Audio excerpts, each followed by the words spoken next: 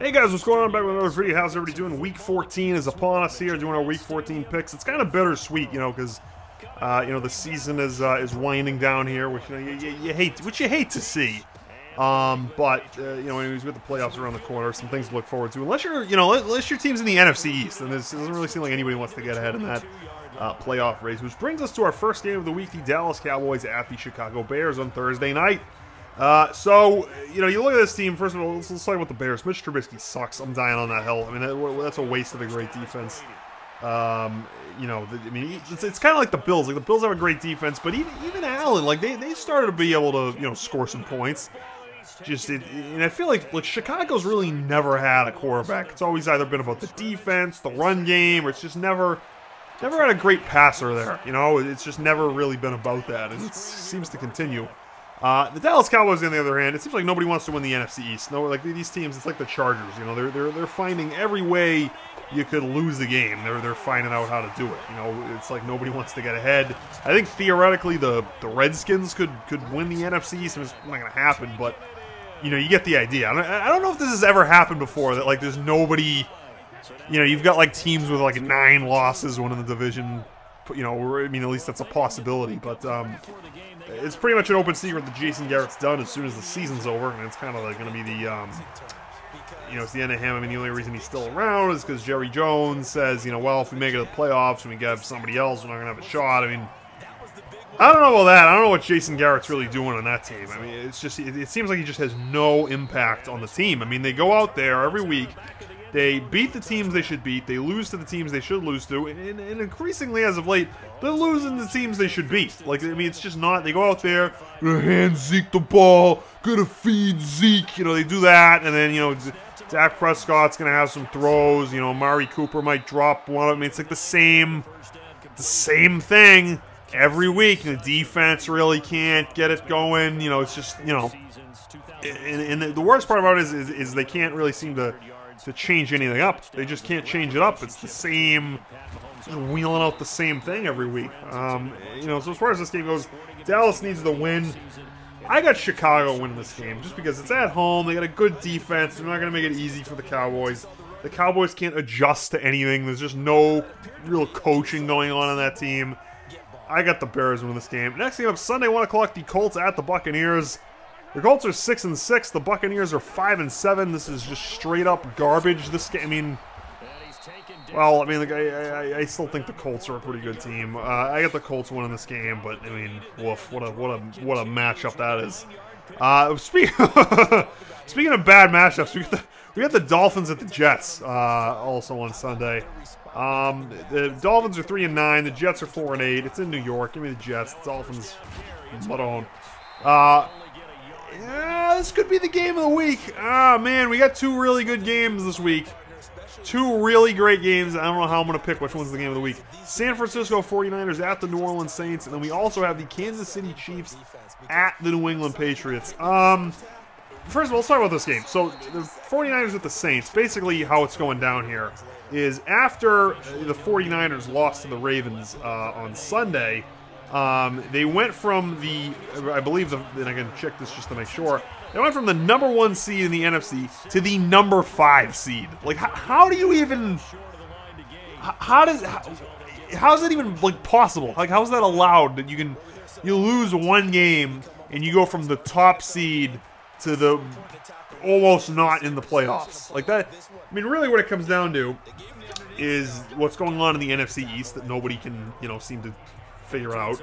But what it really comes down to is how competitive the NFC is. It's like it's like the most competitive conference I've seen. Like, I mean, you look at this, situation here. I mean, if you're a team like, I don't know,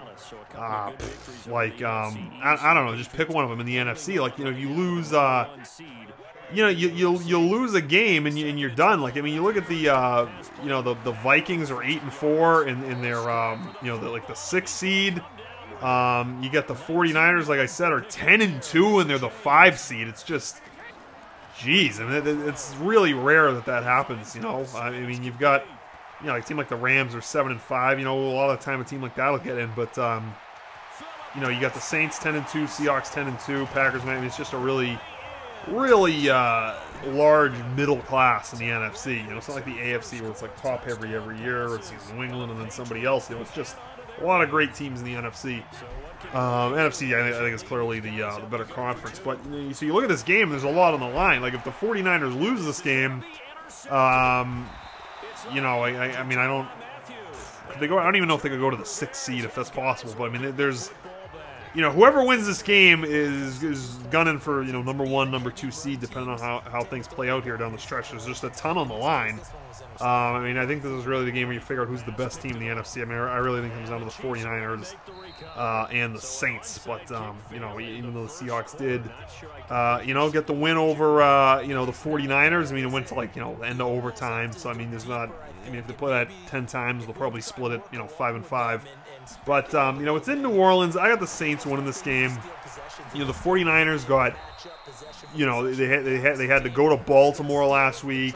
They got, you know, it was a bad weather game. They just got, you know, hit right in the mouth by Lamar Jackson and the Ravens. Now they got to go to New Orleans, and yeah, I don't like that stretch. I got New Orleans in this game. Next game, Detroit Lions at the Minnesota Vikings. The Lions are 3-8-1. The Vikings are 8-4, and hanging on to the 6th seed. I got the Vikings winning this game. They need this one. Broncos at Houston. Give me the Houston Texans. Washington at, I was getting easy. Washington at Green Bay. Give me Green Bay. Cincinnati at Cleveland. Give me Cleveland. Baltimore and Buffalo.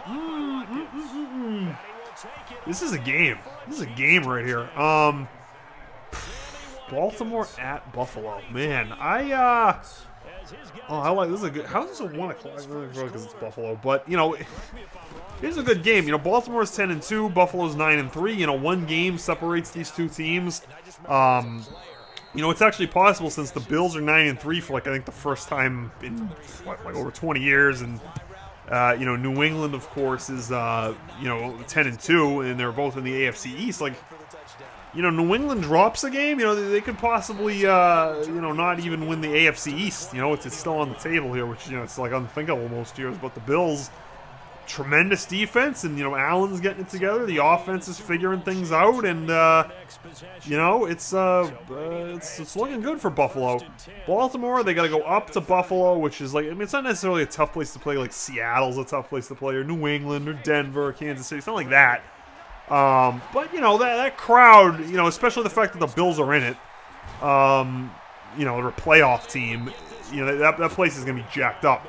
You know, for this game, you know, the Ravens are, it's going to be a test. You know, the Bills have a great defense. You know, Baltimore has an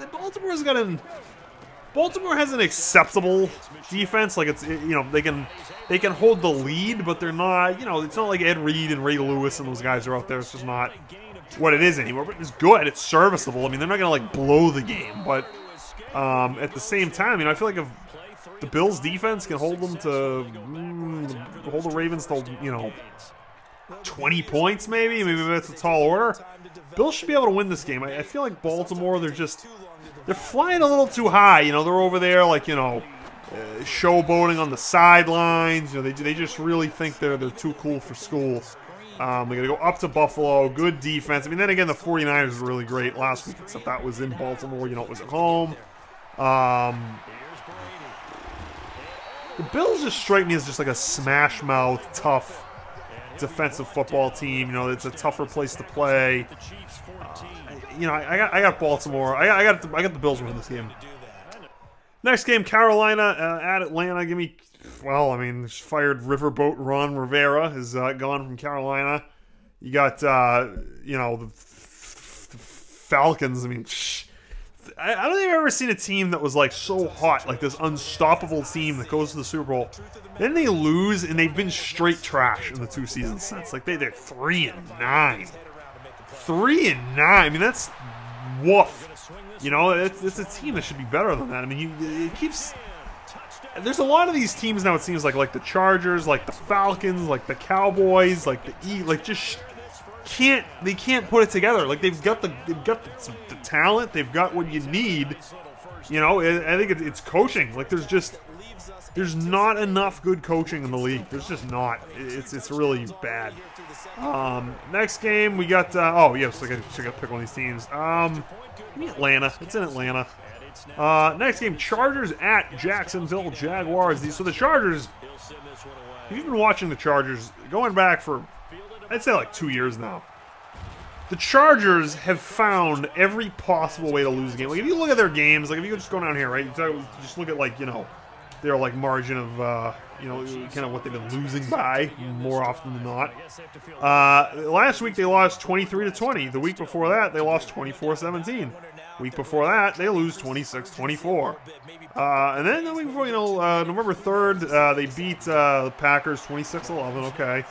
But then they beat the Bears 17-16. They lose to the Titans 23-20. They lose to the Steelers 24-17. They lose to the Broncos 20-13.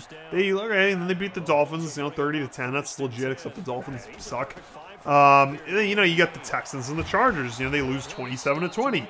They lose to the Lions 13-10. Week 1, they beat the Colts 30-24. Like almost every single one of these is like less than 7 or less. You know, almost every single time. They you know, whether they're, you know, throwing bad picks or getting a bad break or a bad call or, you know, calling the wrong play or missing kicks, which happens a lot. You know, it's like it's unbelievable. Like, the Chargers could either be 4-8 or like 9-3 at this point. You know what I mean? Like, it's like, depending on how the breaks go, you know, it could have gone another way, which, you know, ultimately, you know, there's you know, second place is, you know, first loser, as they say. It's just that, like, man, it's like, it's not like they're 4-8 because, you know, they can't win any games. Like, they're in almost every game they play. Man, you can make the argument. I actually think in every single game that they played this season, they've been in every game. It's just they keep finding every way to lose. Jacksonville Jaguars, on the other hand, you know, whether it's Nick Foles or Gardner Minshew, they just, you know, really, you know, it's another team where just quarterback is not, hasn't been going very well for them, which is interesting because, you know, Nick Foles, he's been benched and he's been, you know, was heralded in Philadelphia for, you know, what he did there in that Super Bowl in the end of that season. Then he was in Jacksonville, just mediocre. I never bought into the Gardner Minshew hype. I'm just not a fan. I'm just not really high on him. But anyways, yeah, it's in Jackson. You know, give me the Chargers winning. The Chargers need to win a game. I mean, come on. I mean, this looks like, you know, likelihood this is it for Philip Rivers. I mean, he's gonna win a game. Next game, Titans in Oakland. Give me Oakland. Not much else to talk about here. Kansas City in New England. So this is an interesting one right here. Kansas City in New England. So Kansas City, first of all, is a team that, you know, took the league by storm last year, and then ever since the Ravens have really popped, you really haven't heard anything about Kansas City. You know what I mean? It's like there's been nothing cooking with the Kansas City Chiefs. You know, because you had Mahomes miss some time. They've had other, you know, important playmakers that have, you know, missed time. And then, of course, you know, the Ravens have really overshadowed them. But now, you know, Mahomes has been back. He hasn't really been like his old self, you know. And this is the thing, you know, these mobile quarterbacks. Like I think the same thing's happened to Lamar Jackson. You know, you play long enough, you take enough hits, you know, you're not as mobile, and, you know, that's kind of the calling card for both Mahomes and Jackson. And so, you know, you can't do that forever. You know what I mean? It doesn't work like that, you know, forever. And so you look at Mahomes, and yeah, the Chiefs' offense is really good, but you know, it's not like that, you know, Chiefs Rams game from last. Remember that, like that pinball machine game? It's not like that. So, you know, it's they're going into New England. New England needs the win because they've got the Ravens on their tail, the Bills on their tail. You know how important that first round bye is for a team like New England that's a little older and kind of, you know, needs the, you know, really, I think every year, you know, the few years they haven't had that bye week, they haven't done anything. I don't think they've won other than maybe, like, you know, 20 years ago. But, yeah, it's interesting because it's like the Chiefs was like, oh, the Chiefs, Mahomes, and this is the future of the league, and look at them. And then the Ravens, which by and large kind of it's the same operation, you know, just high flying, mobile quarterback, you know, just that whole style play. You know, the team runs through the offense, runs through the quarterback. You know, they've just been overshadowed by the Ravens, and so it's an important game here because New England, if they lose this game, they're going to worry about the the number one seed. You can pretty much kiss that goodbye. The Bills, the Ravens are right there. You know, they need to win this game. At the same time, New England's offense this year has just been, it's bad. It's not, it's not really Brady. I know people want to blame Brady because, people are sick of him, but he's got garbage for receivers. I mean, he's got, if you look at New England, they've got like basically, how would I describe this? Like just a bunch of receivers who are like the same guy. It's just the same. They got a bunch of slot guys, and then that's it. Like that's all there is. There's just like a bunch of slot guys. There's no burners. There's no, big tight end like Gronk. There's no, nobody stretched the field. They don't have any burners. There's no size. There's no speed. It's just a bunch of short slot, which has always been the case about New England. But in previous years, they had Gronk, or they had, Randy Moss. That was going back a long time. Or they had, Martellus Bennett, or they had Brandon Cooks, or they had Malcolm Mitchell. Like they've had somebody to play that role. And this year, they've just got a bunch of guys that do the same thing, and nobody can get open.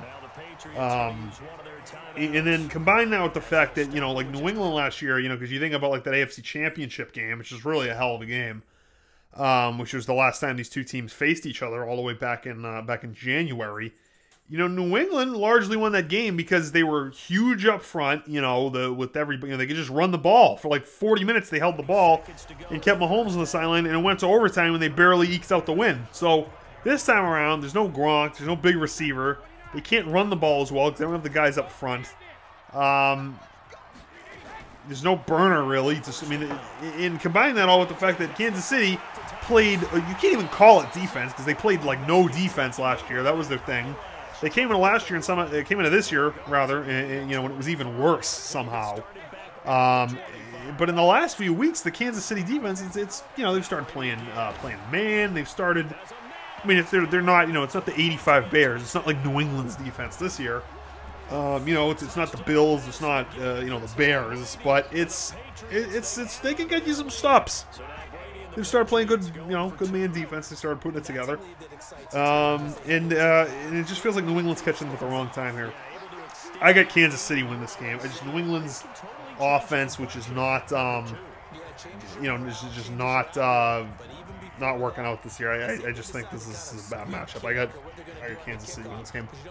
And then on Monday, people are really going to think the sky's falling on New England, which just feels like every time they lose to Kansas City, that's kind of the storyline going back several years. But nonetheless, next game, Pittsburgh Steelers at the Arizona Cardinals. This is a rematch of that Super Bowl. What was it, 10 years ago now?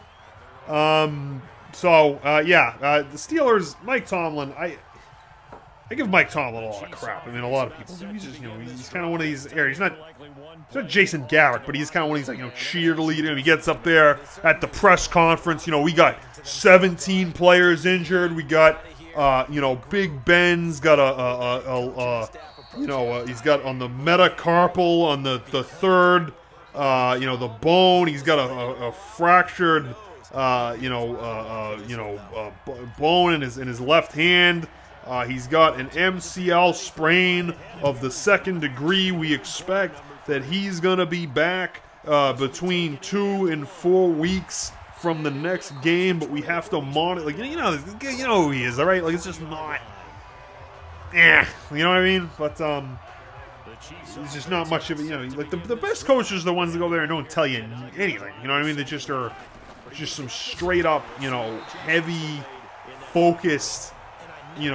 Coaches that are aggressive, that can scheme. Like, the reason why Pittsburgh, never was able to get past New England all those years in the playoffs was because they would go out there and just roll out the same soft zone defense. Like, he can't, Tomlin just hasn't, in his career. I mean, that Pittsburgh Steelers team chronically underachieved.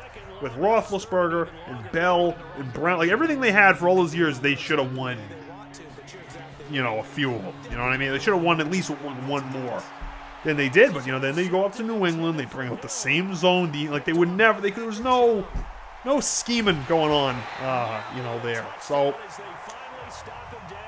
it's always been a knock against Tomlin. Is he just they're either good at what they're good at, they're not good at what they're not good at, and they can't adjust. But then you look at this year, you know, they lose Roethlisberger to injury. They lose Antonio Brown to trade, whatever the hell it was. I've forgotten about Antonio Brown. But they lose, you know, Le'Veon Bell. The whole thing basically falls apart. They start the year, you know, bad. You know, like it was like this might be one of their worst years in a really long time. And now they're 7-5, which, you know, it's not the best team. It's not the best record, but they really, you got to give Tomlin credit. You know, he really, you know, it really could have been like 0-12 or something. You know what I mean? But they figured it out. You know, and it's been a quarterback carousel. You know, it's you got to give them credit. And I got Pittsburgh winning this game. Sunday night game here. We got the Seahawks at the Rams. Give me the Seahawks. Got the Giants at the Eagles. Give me the Eagles. And that's going to do it. All right, guys. What's going to do this week's picks? Hope you enjoyed this one. Other than that, until next time, they'll do it. Thanks for watching.